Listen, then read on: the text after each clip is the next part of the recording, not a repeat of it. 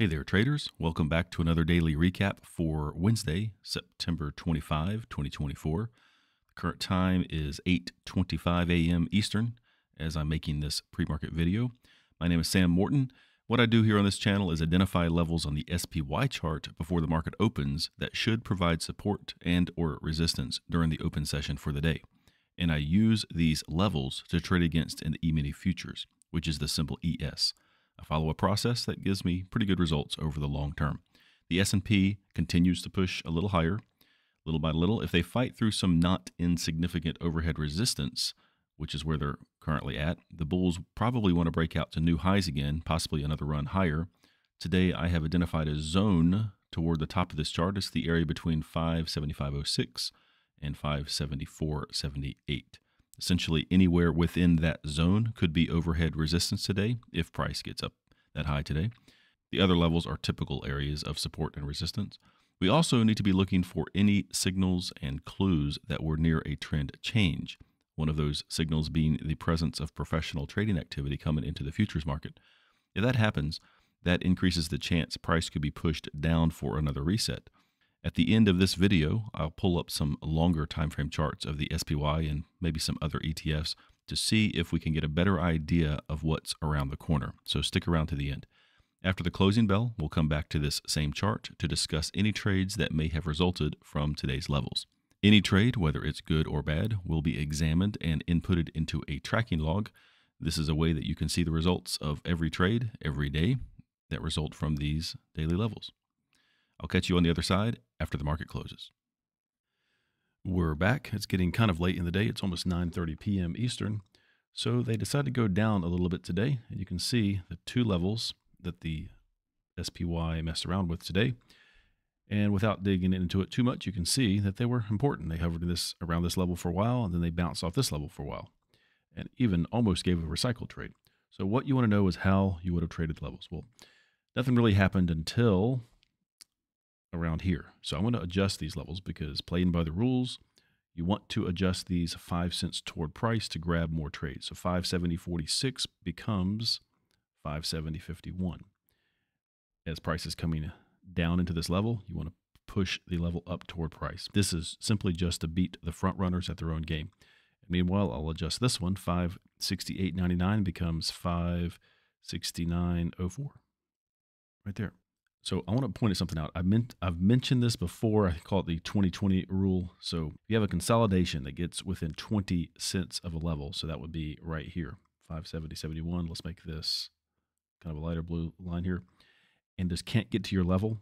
This was a near miss by the rules because they got down to a low of 570.60, so 9 cents away. They took off. And if enough time elapses, I'm willing to try this level again if it looks like it's going to provide support on other time frames, other indicators that I'm using. But in this case, they got within 20 cents multiple times, definitely more than 20 minutes. So when they finally got down to this level, I'm not willing to take it.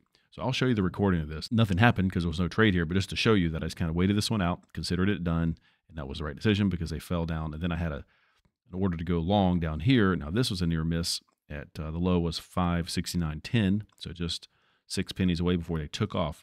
But once again, if they come back into it quickly, that's usually the better kind.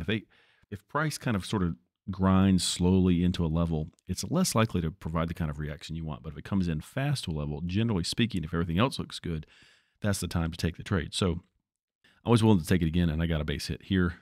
And the third time they came into this level was really the money spot. And then so you remember 570.46 was the level from the morning. Well, if you take 5 cents away, it's 570.41. So that's what you would be waiting for a recycle trade, and they did not get it. So, but just kind of cool to see that these levels were important and they were identified before the market opened in the morning. Here's my trade. So you notice the time, it's 10:36, and I just want to point out that they had already been up here, and I had orders to go, or an order to go short, but I changed of course, they never got to the level, so I changed my plan, and so I put an order to go long if it got down to this 570.51. I just want to point out that they got close, as you've already seen, but I'm just going to scrub ahead here and show you.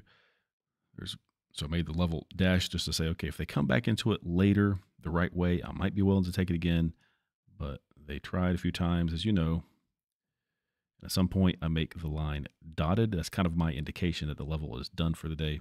Let me back up and show you. Here we go. So they had violated that 2020 rule I have.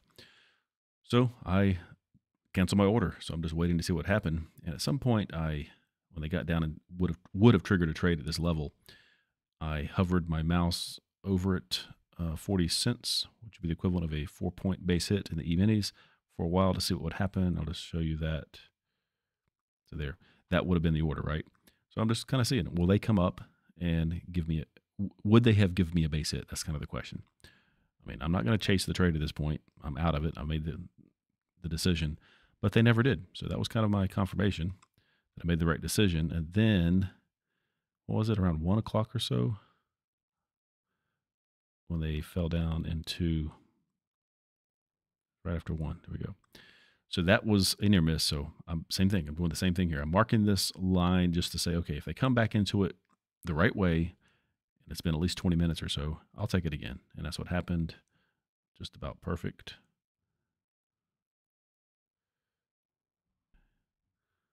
Here, I think. There we go. So I was long 4. I took 3 off at a base hit, trailed 1. It didn't get me very far, just a tick or so into the money before that 1 contract was stopped out. So would have been better off, just took all 4 off. But I'm not complaining.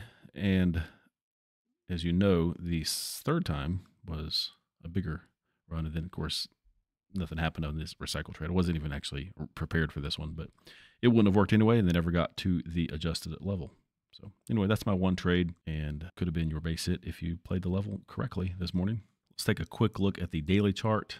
So they decided to go down today, but they're still just kind of messing around in this area, and not a whole lot to determine. They're maybe kind of creating a range. We can kind of probably derive some type of pattern. Maybe by tomorrow morning, I'll have something on the chart based on the daily chart and some other smaller time frames here. But take a look at the IWM. This is what's interesting.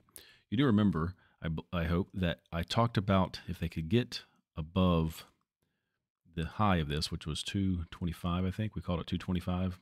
Here we go, 224.99, close enough.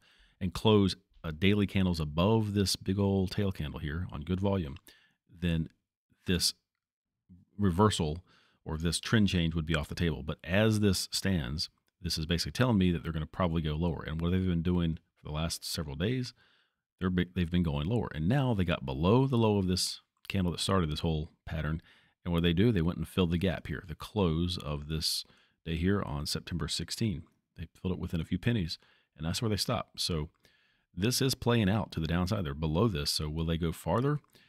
They're going to beat some support somewhere. But will the SPY follow? That's kind of the question I'm asking myself, because the IWM tends to kind of lead the SPY. Not always, but something to look at. So this played out, or is playing out, as I thought it would after we got this candle back on the 18th.